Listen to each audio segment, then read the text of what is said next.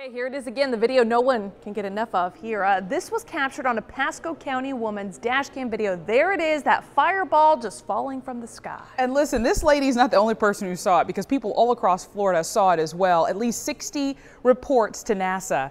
The Now's Nicole Grigg explains this is a pretty significant piece of debris that no one will ever find. 6:33 Tuesday night, you had to be looking at just the right spot. What I thought was a shooting star? You can see Alex Russell standing with a friend in this security video. They're in the same spot in Riverview when the streak of light went across the sky.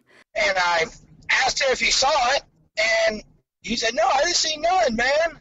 We took the videos to St. Petersburg College astronomer Professor Dr. Craig Joseph. He works at the observatory with big telescopes. Yeah, that's sort of a typical fireball. NASA tells us the fireball was actually a piece of an asteroid that broke up over the Gulf of Mexico.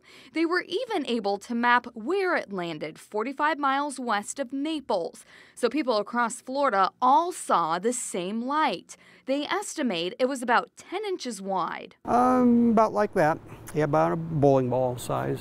So pretty good size. That's pretty good size. Again, a typical, falling star is about a sand grain size piece of, so that's a pretty good size. We asked the professor, what should we know about these fireballs? Well, it is a reminder that there's a lot of junk out there in space. And it has a possibility to come down towards Earth. And next Wednesday, there's proof. You can expect to see a Galilean meteor shower. For the Now, I'm Nicole Grigg.